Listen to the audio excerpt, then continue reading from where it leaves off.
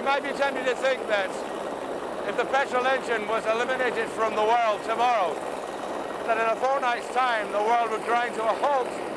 You'd be greatly mistaken. You may have to take the bus to work instead of your car or the train, but the bus will be working and the train will be working. And the power generators will be working and the pumps will be working. And of course, so would the huge container ship.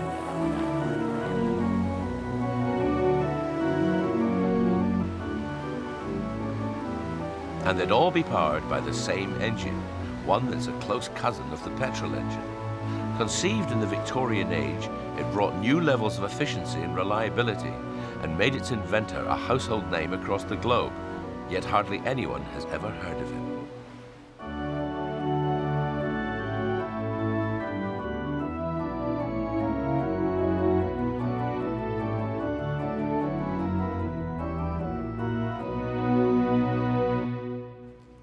The very first glimmer of this extraordinary engineering concept can be found in a note he scribbled in the margin of his book when he was attending a lecture at the Munich College of Engineering way back in 1878. Study whether it isn't possible to achieve the isotherm in practice. Now, that might sound like Michael Fish territory to you and me, but at that moment, the diesel engine was conceived, and he was only 19 years old at the time. Mind you, he was always a bit of a swot. Oh, and his name? Diesel. Rudolf Diesel. Rudolf was a driven man who throughout his life excelled at everything he did. The engine which bears his name was inspired by a demonstration he saw when he was 13 years old, an ancient device called the Malayan fire piston. Couldn't be simpler. Tube, piston, piston, tube, just like that. The Malays discovered very early on in life that if you compress air in a tube, it produces an enormous amount of heat and ignites whatever's in the bottom. Now, old Rudolf Diesel saw this, and whereas you and I would see an interesting party trick, old Rudolf saw compression ignition. Watch this. That was the secret of the diesel engine. Simply inject fuel into compressed hot air and bang, the explosion powers the engine. No need for a spark plug, so it's much simpler and therefore more reliable than the petrol engine. Clever Rudolf knew he was onto something big. This is Diesel's first practical working engine. You'll notice it's got a cylinder like the barrel of a gun, like a huge cannon, which it had to be because it had to withstand enormous pressures to compress the mixture. And people had not built these engines before. They didn't know what to expect. The safety valves had a habit of flying off all over the place, unsurprisingly. But this one, they got it absolutely right. When people saw these babies running, they realized just what a fantastically economical and hard-working engine it was going to be. And it was enough to get him a world patent. And old Diesel absolutely cleaned up. It was an absolute total success first time out. Everybody in the world wanted one of these, not surprisingly, which is why Diesel became a frighteningly rich man very quickly. But, you know, deserved to. I mean, he didn't invent the Smurfs, shall we say. Diesel wanted the cheapest fuel he could find, and since almost any inflammable material would ignite in the highly compressed air, he'd plenty of choice. He even used lamp oil and, heaven help us, coal dust. Ultimately, though, he chose a crude, unrefined, and hence cheap form of oil, a mixture that became known as diesel. Imagine if he'd been called Strudel-Fünfenheimer. Anyway, the money began to roll in. He bought the most expensive plot of land in Munich and built an enormous house on it. 18 rooms, 5 bathrooms, and a cellar full of fine wines. Underneath the house, there's a whole warren, a network of corridors connected, simply so his children could bicycle around when the weather was bad. I wonder if something unpleasant happened to him on a bicycle when he was young. Who can say? Life wasn't always so good to him. He certainly didn't enjoy a happy childhood. As a 9-year-old, his father made him go to school one day with a placard round his neck saying, "I am a liar." Although born in Germany, he spent his early years trailing after his parents while they failed to find their fortunes.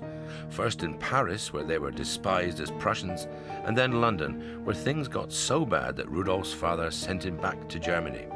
He said he could no longer afford to keep him. young Rudolf found himself here in Augsburg in southern Germany. It's no exaggeration to say that had he gone anywhere else, he might never even have gone into engineering. It's a wee bit like being sent to Rome and finding out you've got more than a passing interest in Christianity. Augsburg is the home of Maschinenfabrik Augsburg Nuremberg, or MAN as we know it these days. Something of a relief there. When Rudolf joined the factory as an apprentice, they were the engineering equivalent of Microsoft, i.e. a mixture of big business and innovation. And once the diesel engine was conceived, MAN backed it to the hilt.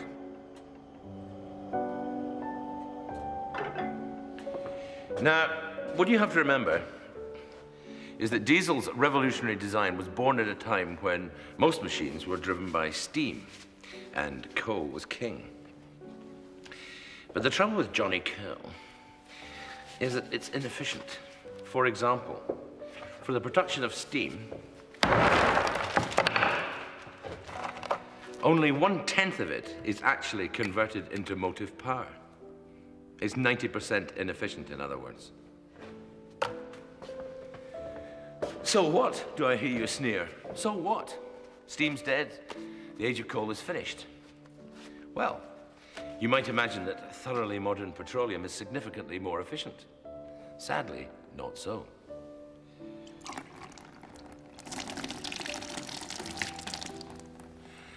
"20% power, 80% diddly squat." And this is the key to diesel's design: efficiency, ruthless efficiency, a theoretical efficiency of 73%. Cheers. Just as I suspected, unleaded. Doctor?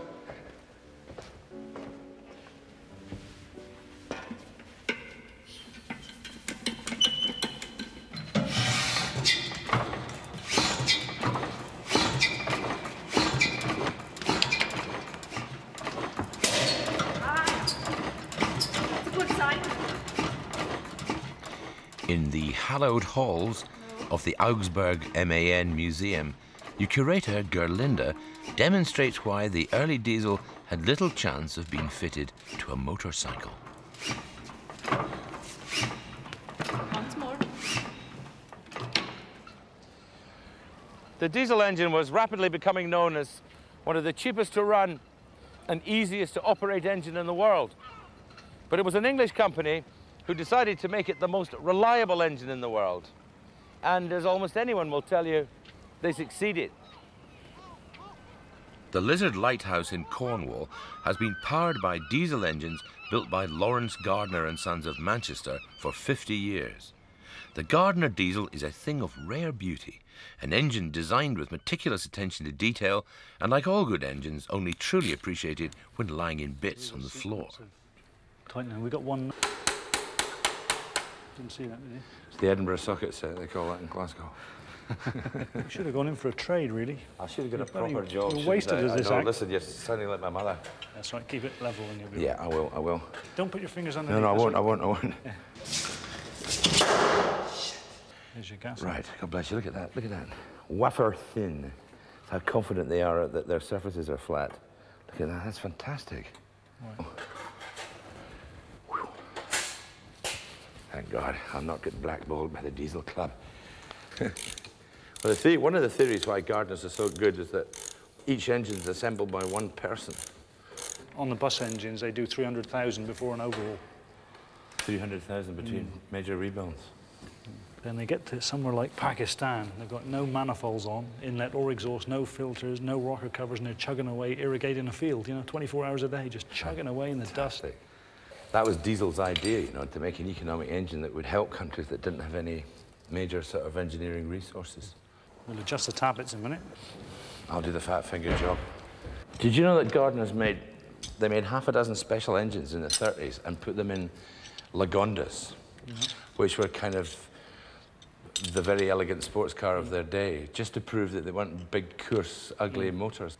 The concours people have just loved it, of course. Seems there's a diesel engine in here, Oh, that's nice, sweet.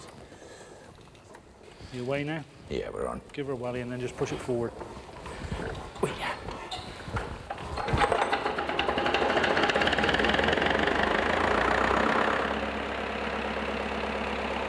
Sweet as a nut.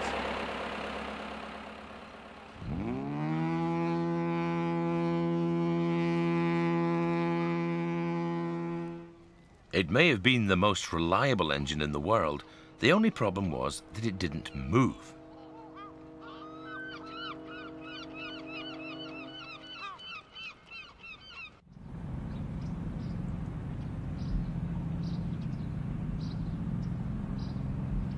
Until the 1920s, diesel engines were not suitable for any moving vehicle. The problem was weight. Until a lightweight fuel injector could be developed, the diesel would always be a stationary engine. However, in 1923, the engineers at MAN finally cracked the problem, and the automotive diesel was born. Of course, in 1923, the discovery of the automotive diesel round these parts was considered slightly less important as who came second in the frog swallowing contest.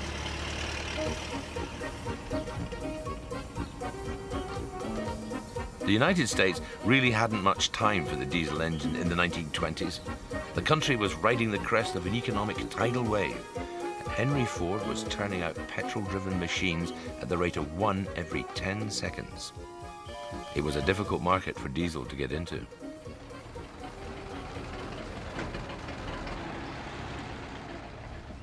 The USA was oil-rich and booming, so why would anyone bother with this newfangled diesel thingy when you could run a big petrol engine like this farm home for sweeties? Well, unfortunately, the Depression was to change all that.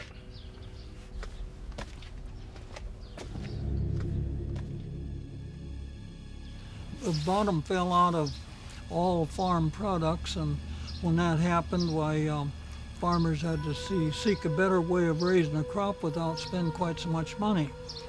And so at that time, the farmers, the only way they could go was to do it with diesel power to save that extra money.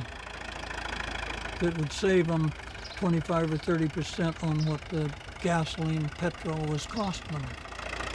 So only one company was good enough or had a good enough diesel that it could be introduced on the farms. And see that gray tractor? Indeed. That's the first one Caterpillar sold. I want you to meet my grandson. How's it going? I've heard you're kind of interested in these old tractors. Oh, I'm very interested in this one. This is the one, isn't it? Is that a hint? You want to get on there and drive it? Well, I wasn't hinting at all. I wouldn't mind a wee shot, though, I'll I be suppose. good with you. I'll Just let you drive it if you'll be lovely. good. Randy then proceeded to hand crank a little 2-cylinder petrol engine, which was then engaged onto the great big diesel to start it.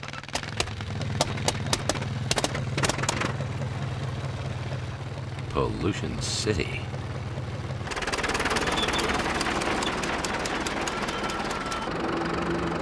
Driving this beast, for beast it most surely is, represents the sort of self-indulgence that an international artiste of my caliber may expect. It's a privilege to drive the first ever diesel tractor sold in the USA. But not for too long. Even my natural padding failed to make the seat comfortable. It sure beat walking behind a team of horses, however. And since the fuel it used was less refined and almost half the price of petroleum, Caterpillar and diesel were onto a winner. By the end of the 1930s, half the farming in the States was being done by diesel.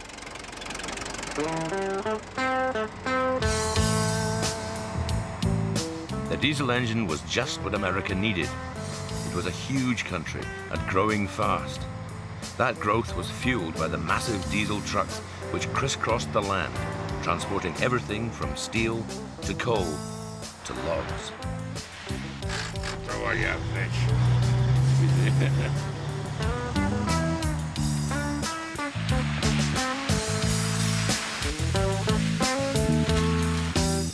It only really has one fault, the diesel. Its power band is very, very narrow, which means that a truck like this is obliged to have 13 and sometimes 16 gears. But that doesn't really worry us because We have 16 years.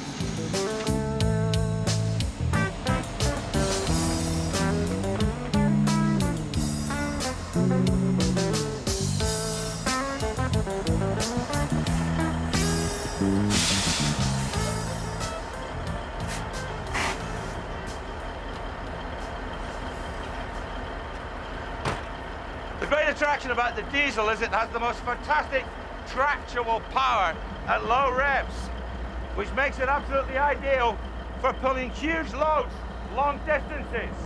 Take it away, boys.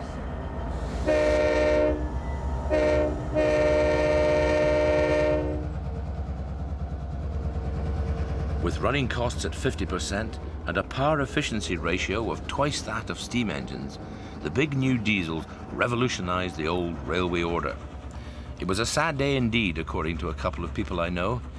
Mind you, they didn't think there were enough trains in train spotting.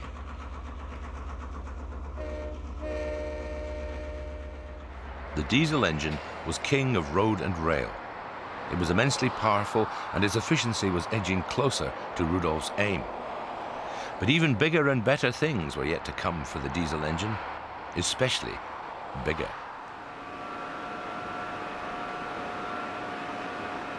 The diesel engines being assembled here are truly awesome. These three-story monsters are called cathedrals, and it's not difficult to see why. Well, here you are. This is about as big as diesel engines get. It's a straight 8, 2-stroke supercharged diesel. It produces about 24,000 horsepower, and we're just about to start it up. Okay, chaps?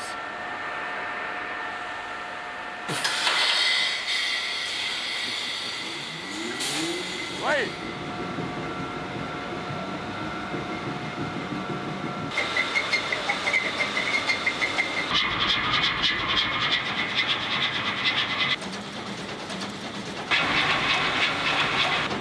You get a good sample of this if you run a rap band. It's just perfect.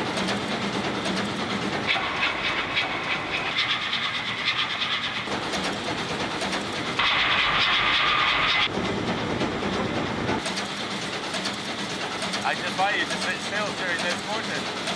If you stay still during this motion, you're definitely white.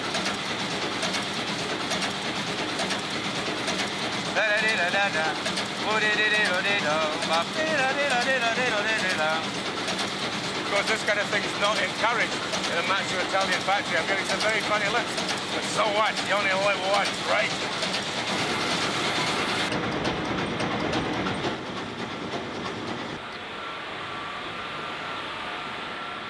Well, there you go.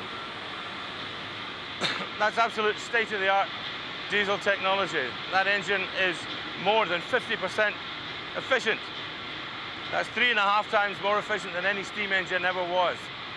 I think old Rudolph Diesel would be absolutely delighted.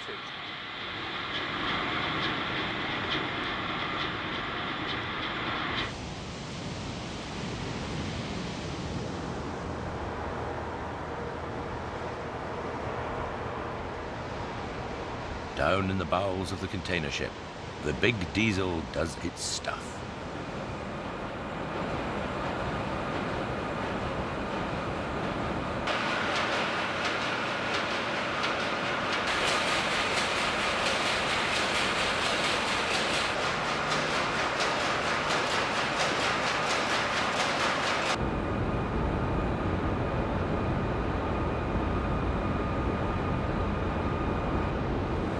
Well, this is the business end.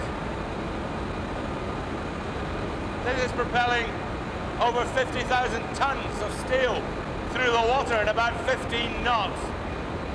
There's more turning power in this shaft than there is in probably any other man-made object in the world. It's quite awesome.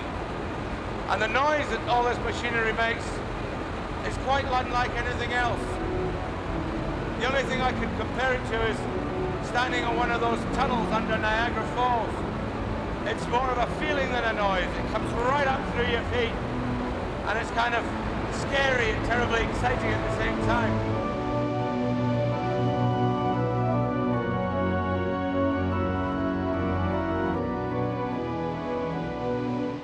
Hats off to Rudolph, I say. When he came up with the idea for what he called his rational heat engine, I reckon he came up with a belter.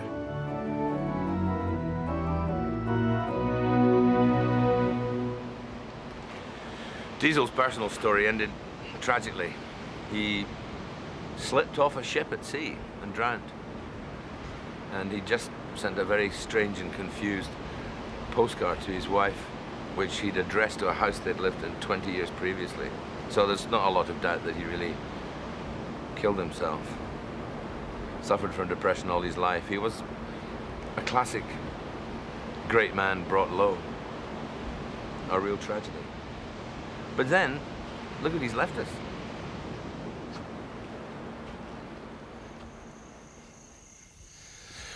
Good old Mr. Diesel. What a masterpiece. And you know, it doesn't matter where you are in the world, you always hear this tune. Go on.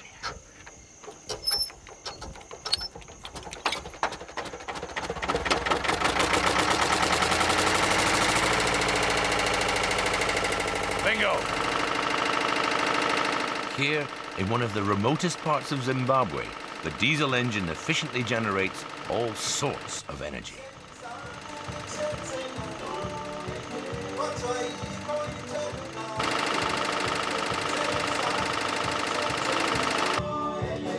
Try